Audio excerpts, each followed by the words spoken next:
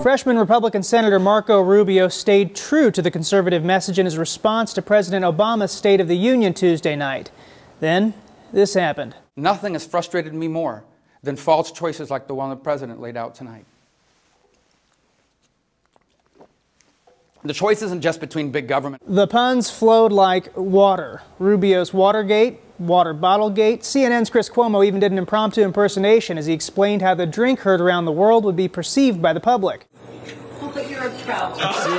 See what I'm saying? That's all you'll talk about. The puns on Twitter were relentless. Then there's the GIF. National Journal had this one. Plenty of others couldn't resist the internet's favorite throwback of the moment either, because showing the actual 3-second clip isn't cool enough. Slate's Josh Voorhees said the internet didn't hear a single one of Rubio's 2,600 words because it was too busy gififying the clip. Rubio had some fun with it afterward, tweeting this pic in response to his response. Jokes aside, and looking at the next day media coverage, it's going to take some heavy equipment to push them all aside. The Daily Beast's Michelle Cottle suggests Rubio did what the GOP sent him to do. Post-water break, Rubio managed to get into a groove and ease on in for a smooth jazz finish. He put a kind, non-scary, and non-white face on a party dealing with a nasty image problem. In an opinion piece for Fox News, Dan Gaynor writes that Rubio's response will catapult him into an even more serious contention for a presidential nomination, despite the focus of many post-speech reports. Watching media reaction, you would think he was emulating Socrates and drinking his own political hemlock.